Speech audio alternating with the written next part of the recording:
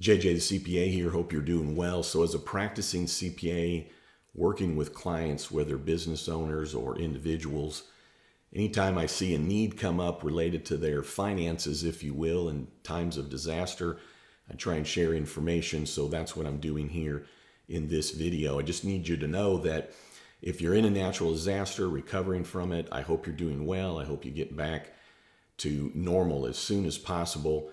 Through the SBA, the Small Business Administration, there are several kinds of loans that are available to help you. The key word is they're loans. But this isn't just for small business owners, it's also for homeowners and renters, believe it or not. So if you are somebody that is recovering from a natural disaster, then go to the link in the body of this video, which is just simply at sba.gov, and look for disaster relief.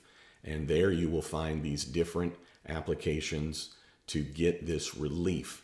Again, these are loans. They're 30-year loans to no more than 4% interest rate.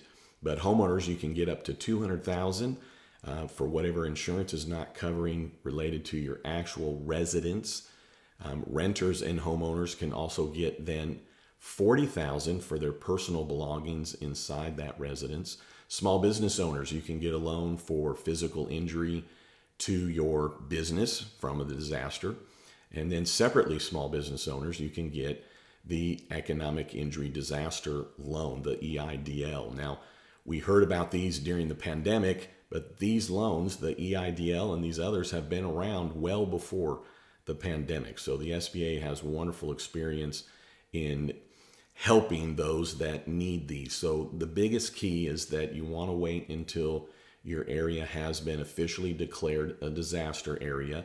Even if you're looking around and you say, how is this area not already declared? Well, it does usually take a couple of days, maybe a week. Unfortunately, because we're talking about getting everything lined up for your area to be declared a disaster area, which means that then it's green light time to go ahead and apply for this loan if you need it. And from that standpoint, seek the relief that you need. There might be some grants related to it. Don't want to get into that, in the sense that if you need help, check out the SBA website. I'm going to give you a link again so that you can go and find out if any of this would be of help to you. So all my best to you. And with that, I will just end every video the way that I end them, which is, all right, thanks for tuning in. I'd love it if you'd subscribe.